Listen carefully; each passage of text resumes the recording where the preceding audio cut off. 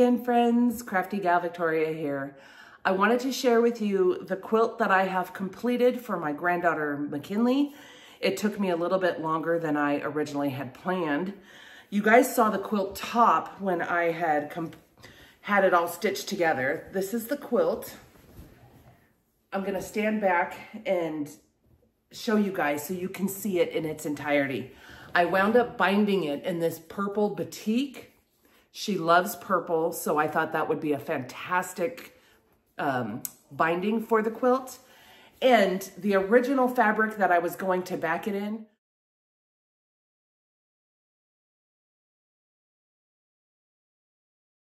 once measured and opened and ironed, I didn't have enough. So I wound up using this. It is a 100% cotton sheet that I found at the thrift store.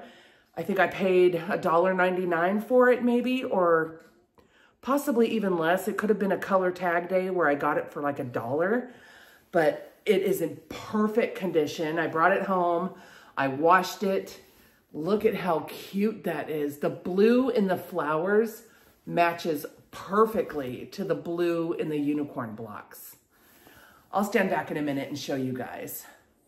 But it turned out so cute. I wound up quilting it horizontally and vertically with the serpentine stitch.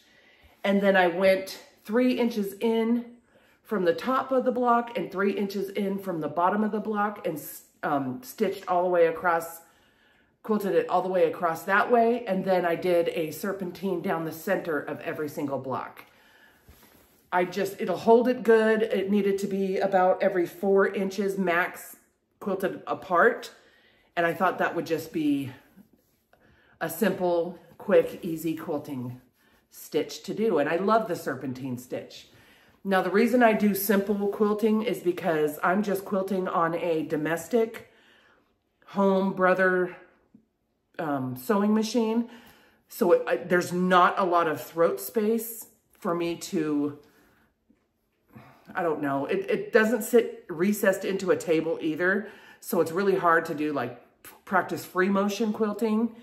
And I just love the way it wound up turning out regardless. So I just do simple, whether it's diagonal lines or serpentine or straight line quilting.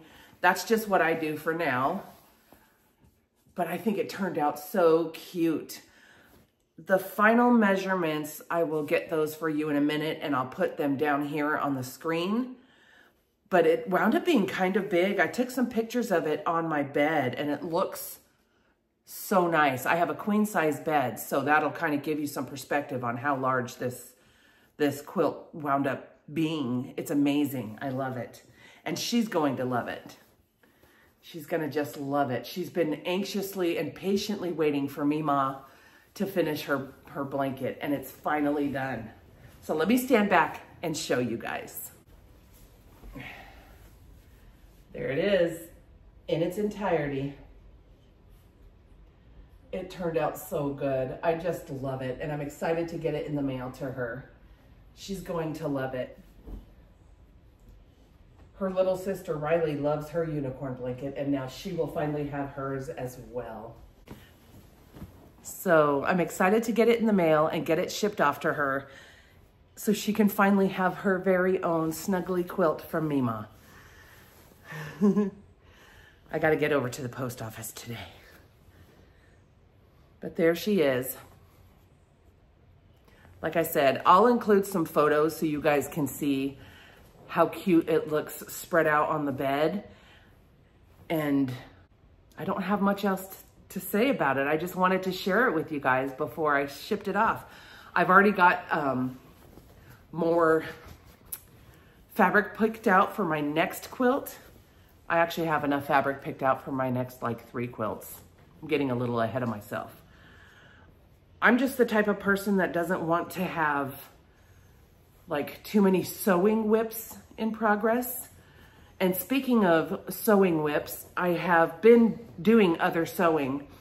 I have completed 1, 2, 3. Well, I don't really want to say completed because they were projects that were already done. But once they were completed, I noticed some imperfections in the stitching. So I wound up taking it apart, seam ripping it apart, re-ironing and correcting those errors that I did not like very much. So I did that, which is nice because they have been sitting in a like a Dollar Tree basket, and I've been whittling away at those. So I've got I actually got 4 of those done, 4. And then I have 1 more that I'm working on, and then I've sewn some other things. But I'll be sharing those in an upcoming video because a couple of them are birthday presents for others. Until they receive those for their birthday, I can't show you that stuff, even though I really, really, really want to.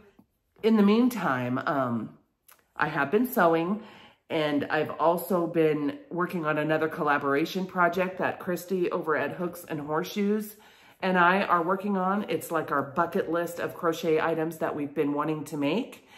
And I have some great news about another project. I can't wait to tell you. That's coming up really soon in an upcoming video. But I have all kinds of things in the works to share with you guys. And I also have some wonderful anniversary, birthday, and Happy Mail stuff I would love to share with you guys. Some stuff I'm really excited about. It's been on my wish list for a long time of some items that I wanted to enhance my sewing and my crafty side. So I'll be sharing that stuff with you soon as well. Regardless, I wanted to share this quilt. I hope you guys are having a wonderful week, and that's all I have for you today.